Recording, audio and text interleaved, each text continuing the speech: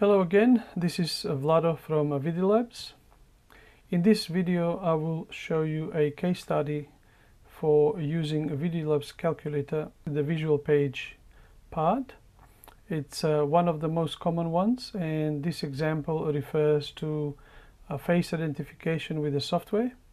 So I'll turn on the actual drawing so you can see what I'm talking about.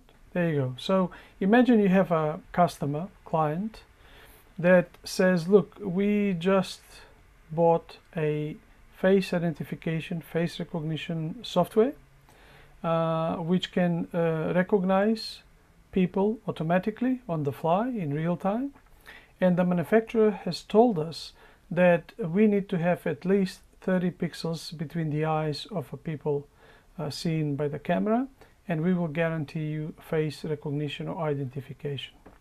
So this is typical of a lot of face identification manufacturers. Somehow they will have to give you an idea what is the size of the face or the heads that they need to have in order for their software to identify or recognize such a person positively. Some manufacturer will ask you to produce an image of maybe, I don't know, 30 pixels by 30 pixels for the headshot. But more accurate and probably more common is the required pixels between the eyes. And let's say in this case we've got a particular example where the client says our software can identify if you've got at least 30 pixels between the eyes. And in this case, let's assume this is a practical exercise where we need to install the camera 5 meters away from the place where we need to identify these people walking through the corridor perhaps, or coming from the door, or whichever area you want, or maybe coming out of the lift. In any case, we know that the camera needs to be installed at 5 meters away. So first thing that we need to do in order to use the calculator and in order to do properly, we need to know which camera we are using. Let's choose a camera with 1/1.9 inch sensor. That means the sensor itself is 7.2 by 4.5 mil.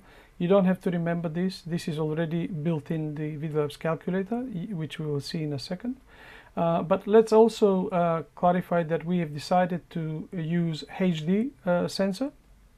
That means the number of pixels are 1920 by 1080. And we chose to have a varifocal lens of 3 to 9 millimeters. Now, why did I choose this camera? This is an example, of course, can be any camera, but typically I obviously will use some reasoning behind, and in this instance, the larger the sensor is with the lesser pixel count, the larger the pixels will be, which means the low light sensitivity of that camera will be better. So instead of using a sensor of the same size at 4K resolution, I prefer in this instance to use 1920 by 1080 for the sake of case study, but also explaining why I'm choosing this. So this is like practical case that is useful to know the reasoning behind it. So the large sensor of 1/1.9 inch is reasonably large, but if you're using HD instead of 4K, which you can, most of the cameras these days will offer 4K, the pixels will be much bigger, which means I can see comfortably with that camera even in lower light, assuming this is recognizing people walking inside an office area, inside a ground floor of a building, a foyer, or whatever. And I typically would choose in that case full body camera that will allow me to choose separate lens, and I will choose perhaps the best lens I know of. In this case, 3 to 9 millimeter varifocal lens is pretty common, so let's start from there. So what do we need to do is, there is average 65 millimeter distance between human eye. This is something you can find on the internet, and this is typical distance between human eyes. So let's assume we are using 65 as a starting point. Then what we do is we need to find out what is this at 5 meters distance equivalent to in pixel density. That's easily done by knowing and dividing 1000 millimeters, which is 1 meter width, with 65 millimeters, which is the actual distance between the eyes. That's 15.4 times. So in other words, in 1 meter we can position 15.4 pairs of eyes next to each other, so to speak. And if that is the case, by knowing what is the software requirement of 30 pixels between the eyes, when we multiply that by the 15, we get about 461 pixels per meter. So that's how we find out the pixels per meter. So that's reasonably easy, but I just want to highlight here, do not confuse this with the standards for face identification, even though we can work on that. But standards typically like IEC 62676-4 requires 250 pixels per meter. We say through our ViDiLabs calculator and through Australian addendum to the standards that this should be at least 350 pixels per meter. But this is nothing to do with that, because this is to do with what the manufacturer requires. Because manufacturer has asked for 30 pixels between the eyes, we from there derive what is the pixel density to produce that. And as you can see, this simple maths tells me that equivalent to 65 millimeter at 5 meters distance is 461 pixels per meter, and this actually 3 lines show you how that is obtained. So now using that, we can actually start our ViDiLabs calculator. So let me connect now to the ViDiLabs calculator, and this is the default screen usually that we have on the ViDiLabs calculator. So what we are saying here, that let's choose the camera first. So always with the visual calculator, you need to put the values for the camera that you're using in terms of sensor size and pixel count. 1/1.9 inch. So if you scroll this, you basically come to that sensor size, so you don't have to enter manually unless you know it. And let's say in this case we are having, this is 1/1.9 inch, as you can see here at the bottom. So the 1/9 inch sensor is 7.2 millimeters horizontal and 4.5 vertical. Now let's leave this 1920 by 1080 because that's the sensor pixel count that I know this camera has, since I've ordered it, let's say, to be like that. So we've started properly. We define the image sensor dimensions and we define the pixel count and aspect ratio. Aspect ratio you don't have to worry, because all you do is just enter horizontal and vertical pixels. Now let's go to the distance to the scene. Because this is not a red outline, that means this is not locked. This cell is locked. Because of that we can't change it. So if I scroll with the finger there, I'm scrolling now, which you can't see, you can't actually change it. But I can change this, which is free to change. And this is why we now need to enter here 5 meters. So we can either enter it by double clicking and entering 5 meters, which is the new version 2 of the ViDiLabs calculator, allows you to enter any of these by double clicking and entering any number you want. Or you can also enter, if that number is already in the pre-entered table, you can by scrolling get that number 5, in this case 5 meter distance. So what now we said is that we calculated that we need to have 461 pixels per meter, like happens to be very close to it. But before we change this, see, if we change now the actual pixel density, which we can, to anything we want, as you can see, only the distance changes because that is not locked. So what we need to do is we need to lock the actual distance once we set it to where the camera will be installed. So again, double clicking on the distance, enter it 5. Now hold 1 second and lock it. So now we can change the focal length to whatever we want, but we are not going to now know what focal length we need, because we need to achieve 461 pixels per meter density to get the software to work properly. What we do now, see, in ViDiLabs calculator you can change any value as long as it is not locked. So if we double click now on the pixel density, which was 480, I will now enter here 461, which is the pixel density, if you remember, we calculated.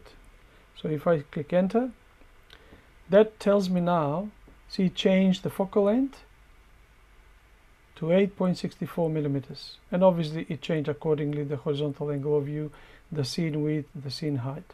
So this is the actual focal length lens that needs to be set on the camera which has this sensor with this pixel count in order to achieve face identification and recognition by the software. So this is again not standard recognition as we probably would do another example. So 8.64 is the focal length required.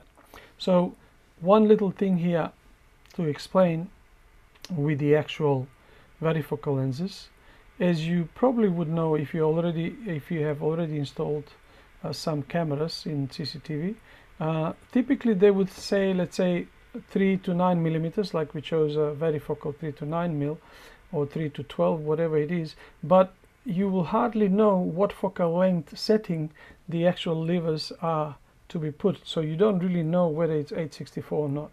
So if you can't do that way, then what I suggest is the easiest way or the most accurate way would be look at the scene width. It says here 4.16 meters, let's say 4 meters roughly. So what you need to do is then the area you're looking at 5 meters away, where the people will be passing through for you to identify the face. Obviously the camera I didn't mention, but is understandable, should be as low as possible to reasonably see people face on, rather than from very high, in which case you won't be able to recognize, of course. So you are positioning the camera 5 meters away. You are marking 4 meters left and right from that area where the people are passing at 5 meters distance.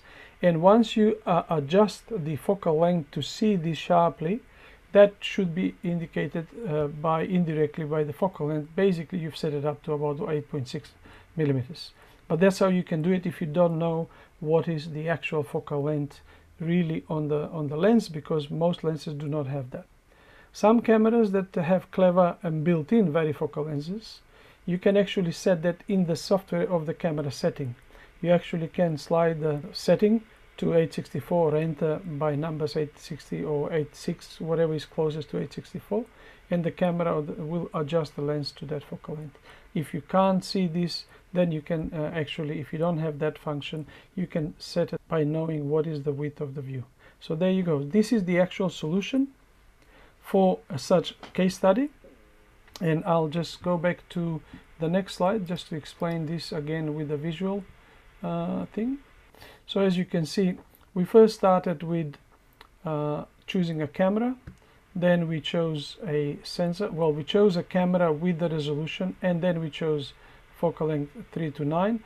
So that means we are actually covering that 8.64 which we calculated, because obviously if this is 3 to 6 mil and you're calculating 8.6, you need to choose a different varifocal length.